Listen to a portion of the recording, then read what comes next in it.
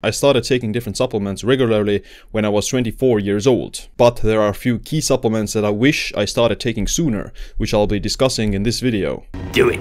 Alright, the first supplement is inositol or myo-inositol. Many people haven't heard about inositol before, but it's actually quite an amazing supplement. Myo-inositol, also called just inositol, is something your body synthesizes from glucose. Inositol has been found to have many benefits for athletic performance and glucose management. Inositol also helps to drive creatine into skeletal muscle, as well as calcium into bone. For blood sugar management, inositol improves insulin signaling and reduces insulin resistance. Supplementing with inositol has been found to have insulin sensitizing effects. Markers of cardiovascular disease such as cholesterol and lipids have also been shown to get better after supplementation with inositol. Personally, why I like inositol is that it can improve muscle growth as well as insulin sensitivity and athletic performance, while at the same time having somewhat of a sweet taste that you can use as a sugar alternative that is not artificial and it doesn't have any adverse effects. You can get inositol from certain foods as well, specifically grapefruit juice, regular grapefruit, peanut butter, and different kinds of beans. Adding inositol containing foods or supplement to your meal can lower the postprandial glucose response as well as improve insulin sensitivity. The second supplement is collagen. Now usually collagen is considered like an anti-aging supplement for wrinkles and joints,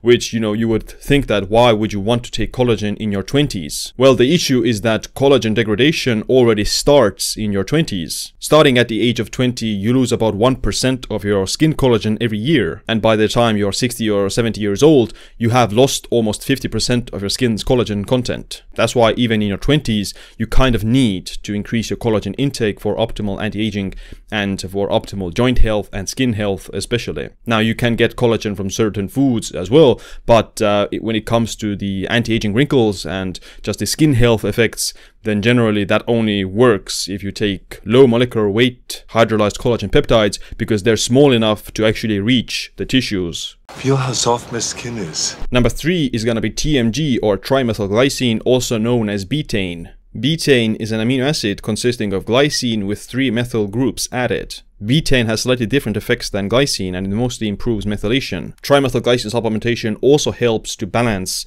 the methylation and methionine. If you're not getting enough glycine or trimethylglycine, then you might get too much methionine, which most people generally are if they're eating muscle meat, and that can raise homocysteine and cause methionine toxicity, which in excess has been found to be associated with accelerated aging in other animals. But this is not the only reason why I take TMG as a supplement. TMG has also been found to improve muscle strength and muscle power. In young soccer players, 14 weeks of betaine supplementation increased predicted 1 rep max, VO2 max, and repeated sprint ability performance in youth professional soccer players. And this 2013 study found that 6 weeks of betaine supplementation improved body composition, arm size, bench press work capacity, and attenuated the rise in urinary homocysteine thiolactone, and also intended to improve power. So as someone in my 20s, I already took creatine at that time. I was already taking creatine in my early 20s, and something that I didn't take at that time was TMG. So TMG can be useful for helping with creatine,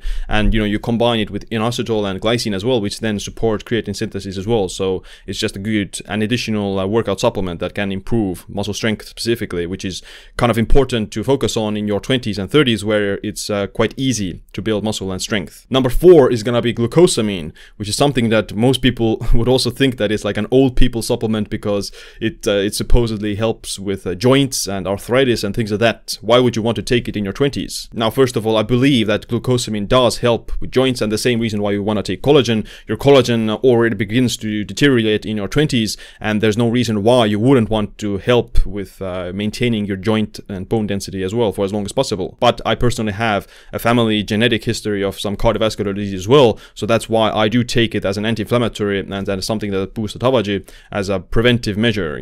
I don't see any downside if I do have some genetics in my family for heart disease, then why not take something that can counteract that. Glucosamine is required for the synthesis of cartilage, which acts as lubricant or shock absorber for the joints. Glucosamine has many trials showing efficacy for osteoarthritis. Exercise also improves cartilage content and improves joint function, but too much exercise can also wear down down the cartilage. So that's why supporting it with some glucosamine and collagen is just smart. The optimal dose for glucosamine is around 1.5 to 3 grams a day. And the many studies that find no effect of glucosamine supplementation generally take less than that. But if you take 1.5 to 3 grams, then you do see a positive effect. Besides the joint health, glucosamine has also been found to have many longevity benefits. It's been found that supplementing glucosamine is associated with a 39% decrease in total mortality among 16,000 US subjects. In the UK, among 466,000 subjects without cardiovascular disease, habitual use of glucosamine has been linked to a lower risk of cardiovascular disease events. The reason for that is thought to be glucosamine's anti-inflammatory effects. If you don't use it, you lose it. And the last supplement on the list that I wish I started taking sooner is glycine. Of course,